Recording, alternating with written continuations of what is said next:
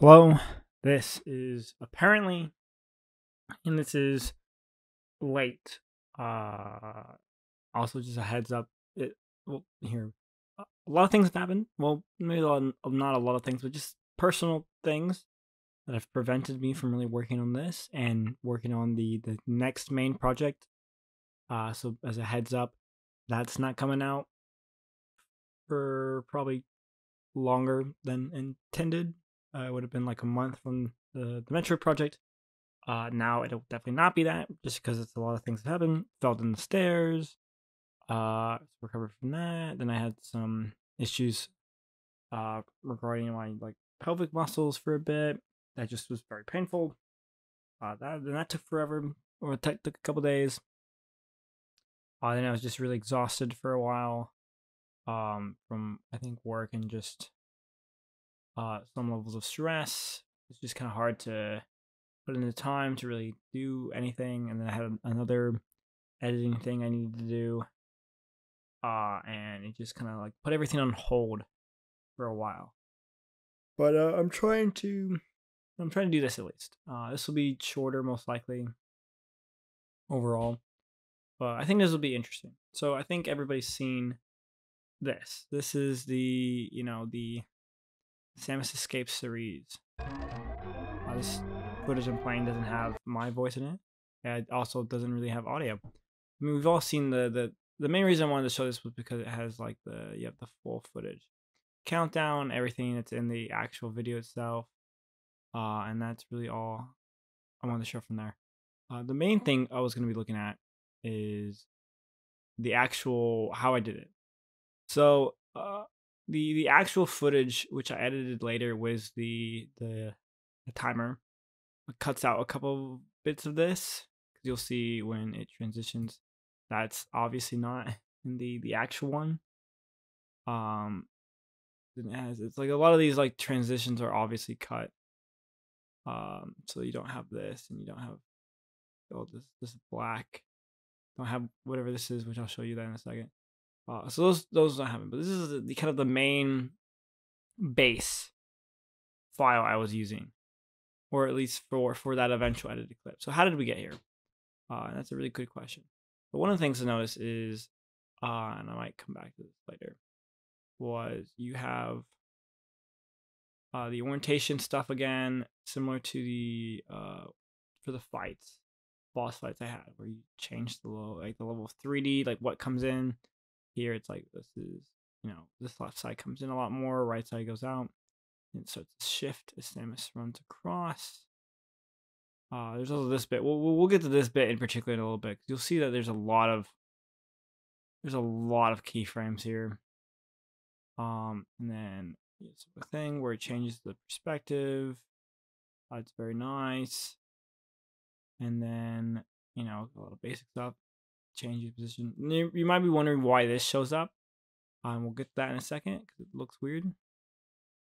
And it's kind of it. So main file. And then we can look at this first.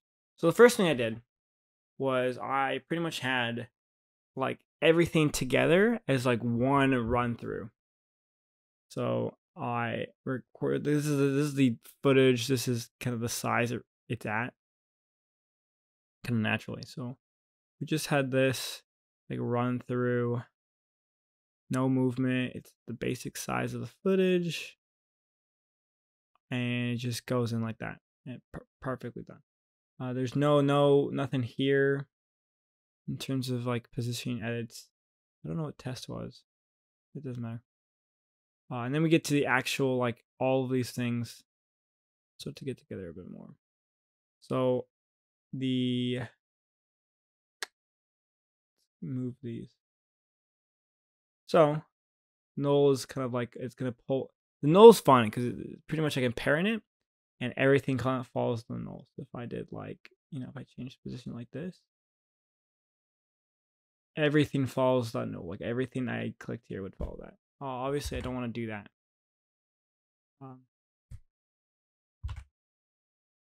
Yeah. But it is fun to think about. So obviously we have the main footage here. and it's exactly what you've seen before, and pretty much the exact same place. The main thing here is where we have these. Now I do not remember which one of these was. Did I not have one of these on? Shit. I hope I did. Let's see where I can start. So I can start here. So in order to get the color right, because let's see. So there'll be a transparent map. Is it here? Yeah. So here's the map first. So the first issue was trying to figure out, okay, well, I have the sprite sheets, right? And we're using the sprite sheets in order to make this seem a lot larger. So if I was going to go back to look at this, for example, you can see, the color's not there anymore. It looks janky, and that could affect everything. So I wanted to make it seem a lot bigger than it was, because I needed to be able to have that like kind of room, footage-wise. Yeah. Now you can obviously see that the color's not right. It lacks the same red. And luckily, I think there's another sprite sheet folder that gave me the background, like the base color for this kind of section when it changes. Once the time starts, I need to escape. And that color is here.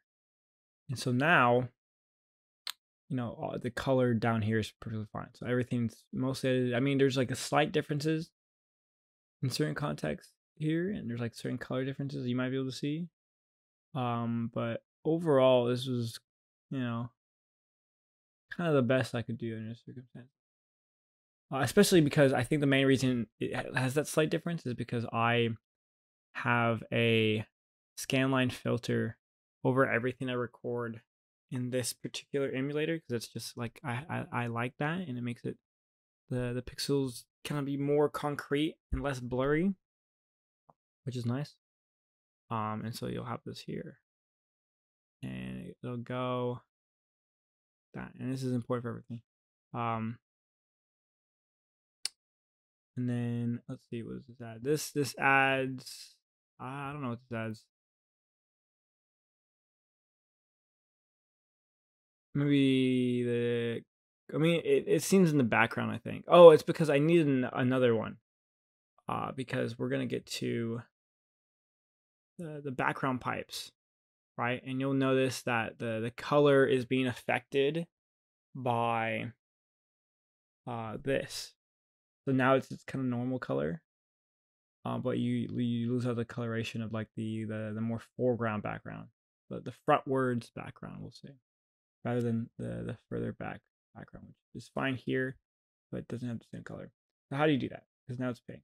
What I did was you can use this and you subtract the coloration from this area. So now it looks functional mostly. I mean, there's like certain like edits you can sort of see, but luckily it moves fast enough where it's just you're not gonna like pick it up together unless you're like scrutinizing it like I am, like in this context, this video. And we also have pipe rims there in the back, so it moves over. I think like here you'll still have it. And lab background. I think so. The main thing is I think everything is moving. See, so the whole thing itself is just moving as well, and like Samus is kind of like stayed front and center. So this disappears. This is a black screen. This kind of sets it up. And it's kind of shifted. Over here, we pretty much are following Samus the whole way through, and I'm actively moving the sprites in order to fit with this, the main footage. Here's the lab background. And there's this. This will be for this one here. You can just turn all these back on because you're kind of aware of it now. So it's actively moving. I had to work really hard on getting, I think it's one. No, it's the other one. This one? Yeah, I think it might not be this one. it might be, it's one of these. I think it's this one, where I've just had to constantly try to match up everything to the main footage because it shakes. And the screen is shaking at the same time, so it's hard to get everything to match up properly. And you'll get to see that in the once we look over this the very lab section, which is that shot, which is really nice. And he moves, then Samus moves forward, and then there's like, I think I gave up on trying to get it to work on this one because it's just too much. So I think we mostly just used the main footage. And then there's this where we have it go like it starts up here and then it goes down real quick before we get to Samus. And then it goes on the main footage again, and that's it. I think this part and it's pretty self-explanatory. We already went over that. These are mostly self-explanatory, where it uses the kind of the main footage primarily in order to kind of show those more visually enhance the escape. And it pretty much uses just the main footage because it's I think at that point and you'll see why, because the lab section is what killed me for that, and it's just so brutal. So I just focused on the main footage. All right, but for the lab section, oof, the lab. So it's like right around here. This was brutal. This was so incredibly brutal. Oh my gosh. Like you can already see that it's like there's pretty much this whole section. Because we were trying to get it to, match up. So like here, this, I think this first frame. And then the goal was to have it pretty much, I think this is where it really starts, where it's like it stays still as as much as it can with shaky. It's where it's supposed to shake. And Samus kind of walks over, but it stays mostly the same. The background moves a little bit as well, I cut it here. Samus is moving across the screen. The lab stays exactly the same. On here, it does the exact same thing. It's just normal, but so luckily we have the full thing here, and it's like very helpful. So Samus moves across the screen like normal, and it's matched up with the sprite sheet a bit. So it looks like, if you look at it from here, it's like, oh, this is, just running across. And we're watching Samus in a much more, what's the term? From a much more like further back view compared to the game where it'd be like much closer. It'd be that box like I'm showing you earlier. So we're pretty much watching this Samus go across. So that's the main thing we needed. We definitely needed that. You definitely need that, and we had to figure out how to get this to stabilize. Let me see black background. I think there's definitely some of it here is actively moving it. Well, mostly here is where it's just moving alongside with Samus. Yeah, because it's the background. Because if we watch this, we have the main footage there, but we need the other one because there's multiple. And then it goes with Samus. Yeah. So how do we do this? Well, it was not pretty. It was brutal. Brutal. So we have the shot here. Now, obviously, I'm showing it in regards without the background, so you can see what's not the main footage. Make it easier. And I pretty much, in order to get the shakiness down and accurately have everything as stable as possible. So Samus, you see Samus moving here. You see this stays exactly the same. This main footage, all exactly the same.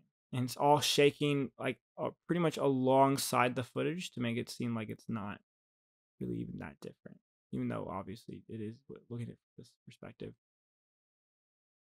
And I pretty much, in order to get the shakiness to stay consistent, I went frame by frame. And you'll see this number right here, this one, frame by frame. As I move through each keyframe, all matched up as much as possible as Samus runs across, while the lab stays stable itself. This is not normal footage at all, because normally we would follow Samus in entirety rather than allow Samus to just kind of move across the screen independently from us. And this is pretty much where, yeah, this is where the main footage ends. I could stop doing it though, because it's just the footage. The moment Samus leaves off screen, it just glitches out all over the place. So this is pretty much where that ends. Yeah, it's just Samus running, lab stable, frame by frame, and then eventually collapses on itself and does weird stuff and changes positions, which we just cut to in the actual footage because it was easier and made it much more sense to be like, oh, this area, this area, this area, and the time is like cutting down, a little, bit by bit by bit by bit, depending on where the area. So we can match up the time to where the explosion happens around like the 1 second mark, but we get to start at the 1 minute, which I think is a nice touch. I like that we did it that way. And it's just brutal work. I think I took a lot. Yeah, it's brutal work to try to, but it looks great in the actual footage. I'm really proud of it. I'm proud of a lot of the visual stuff here. It just looks great in the actual thing itself, which is good. And that's really it. I think that's really all I have. It was just mostly, I just wanted to do the behind the scenes of this segment, kind of show, what it looks like out of, the in context video, all the stuff I had to do for it, the match up the sprite sheets and the actual footage together, the extremely tedious work of being frame by frame by frame by frame. I mean, I think there might be a better way in certain aspects, like we talked about a little bit in the last scene, that there might be one way to do it, but I think this is the most authentic one, and I think I am definitely proud of it overall. But aside from that, I think that's really it. Thank you for watching, and I will do my best to eventually get back to work on the next project, which I think is going to be really interesting. Although I feel like the writing could be improved in aspects, but it's a little too late for that. But it's okay. It's we're working on it. We're improving, and I already have an idea on how to better approach the writing in the next project. So goodbye. Enjoy life. Thank you for watching, and don't die. Thanks.